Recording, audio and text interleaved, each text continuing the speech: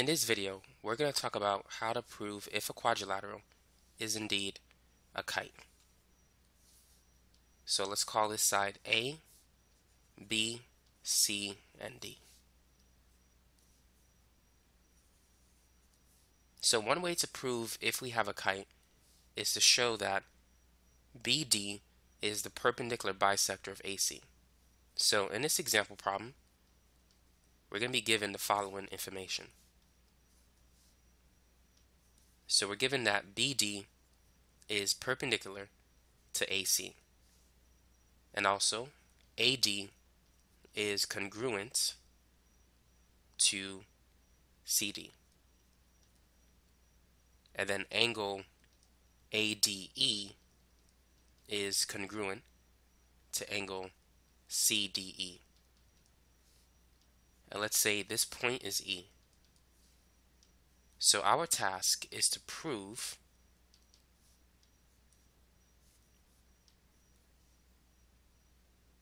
that BD, actually, not just that, but we're trying to prove that ABCD is a kite, which we can use this symbol to represent a kite. So keep in mind, in order to prove that it's a kite, we need to show that BD is the perpendicular bisector of AC. Now we're given a good statement that those two are perpendicular already, but we just got to prove that it's the perpendicular bisector of AC, which means we need to show that AE and EC are congruent to each other. So let's begin with our two-column proof. Statements on the left and reasons on the right.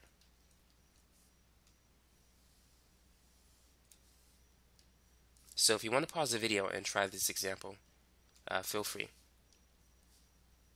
So what's the first thing we should do? Now the first thing we can do is start with the first given statement, and that is BD is perpendicular to AC. And so that's given to us. Now, because those two segments are perpendicular to each other, what can we conclude? Well, if BD is perpendicular to AC, that means that there's a right angle between those two lines. So we could say that angle AEB and angle CEB are right angles. And this is due to definition of perpendicular lines. Now what else can we say? Now we can focus on the next given statement. And so that's AD is congruent to CD. And that's given to us. So let's make a mark on the graph. So here's AD and here's CD. So they're the same. Now let's move on to our next given statement, number 4.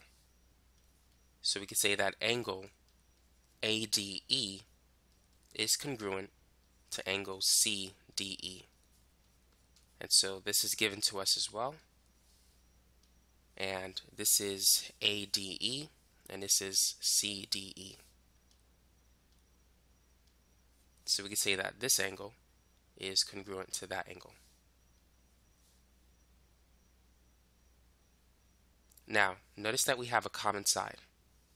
So we could show that these two triangles are congruent. But first, let's say that DE is congruent to DE. And this is based on the reflexive property. So now that we show that we have a common side, we could show the two triangles are congruent. So we could say that triangle ADE is congruent to triangle CDE. And so what postulate can we use in this example? So we've shown that we have a side, angle, side. So it's based on the SAS postulate. And we use statements 3, that was for AD, statement 4, angle ADE, and statement 5, side DE. So it's based on statements 3, 4, and 5. Now let's move on to number 7. So now that we've shown the two triangles are congruent, what is our next step? So now we can show that these two sides are congruent because they're part of these two triangles. So we can say that AE is congruent to CE, and that's based on CPCTC. Corresponding parts of congruent triangles are congruent. So notice that BD is more than just perpendicular to AC. It's now the perpendicular bisector of AC because it bisects AC into two congruent parts. So now in step 8 we can say that BD is the perpendicular bisector of AC. And for the reason for that, we can say definition of perpendicular bisectors. A perpendicular bisector will form a right angle with the other line and break it into two equal parts. Now step 9 is our final statement, and that is that ABCD is a kite. And the reason? Definition of kites. So if you can prove that BD is the perpendicular bisector of AC, then you show that it's a kite. Let's work on another example.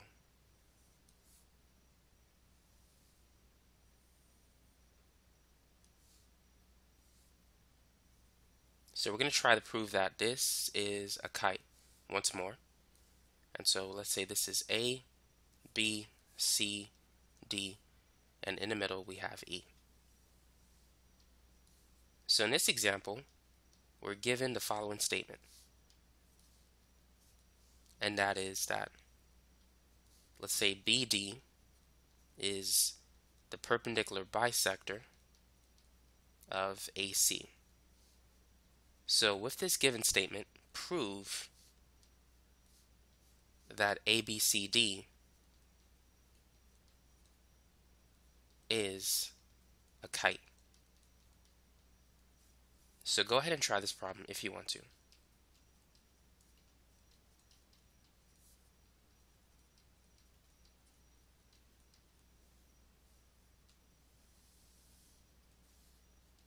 Feel free to work on it when you get a chance.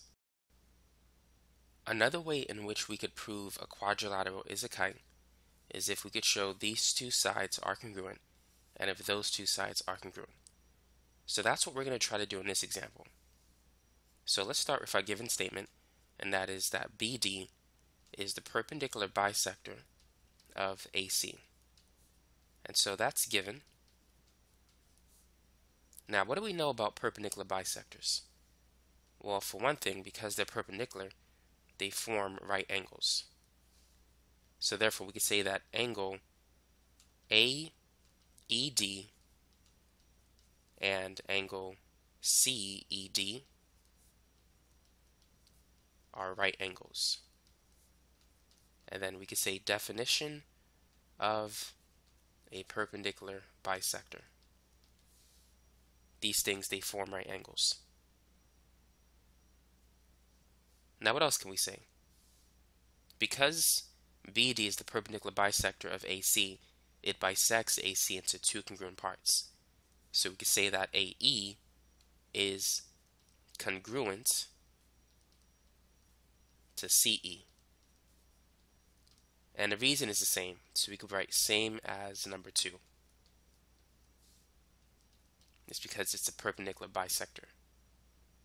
So number 4, we have a common side. Actually, I'm going to use this side first. So that common side is DE. So DE is congruent to DE. And this is based on the reflexive property. Now, number 5, we can now say that these two triangles are congruent based on the side angle side postulate. So let's say that triangle AED is congruent to triangle CED. So this is based on the side angle side postulate used in statements 3, 2, and 4. So now number 6, we can now say that these two sides are congruent since these two triangles are congruent. So AD is congruent to CD based on CPCTC. So now that we've shown that these two sides are congruent, so now we need to focus on these two sides. So let's see if we can prove that these two triangles are indeed congruent. So for the next statement, we could say that angles AEB and angles CEB are right angles. And we could say it's the same as number 2. So these two are right angles because BD is the perpendicular bisector of AC. So now we can say that BE is equal to itself or congruent to itself based on the reflexive property. And so now we have enough information to show that these two triangles are congruent. So number 9, we could say that triangle AEB is congruent to triangle CEB. And once again, it's the side angle side postulate. So for AE, that's based on statement 3. And then this angle is based on statement 7. And this side is based on statement 8. So it's 3, 7, and 8. Now number 10, we could say that AB is congruent to CB based on CPCTC. And finally, number 11, we can make the final statement. So ABCD is a kite. And the reason for that, definition of kites. So if you could show that AB and BC are congruent and also AD and DC are congruent, that's one way you could prove that the quadrilateral is a kite.